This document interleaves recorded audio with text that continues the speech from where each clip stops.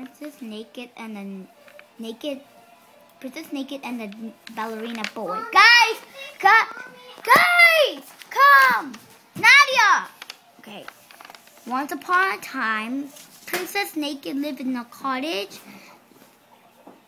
and they saw a boy. Are you gonna post it on YouTube? The boy's face looked strange, so he decided to walk down. So he saw a cottage and said, "Whose cottage is that?" So the princesses looked at the man. The boy is hiding under the bush. The man is doing ballet too. So the princesses turned to cats. The princesses' cats. So they get ready to scare the boy. The boy heard a meow in a high-pitched noise. What's that?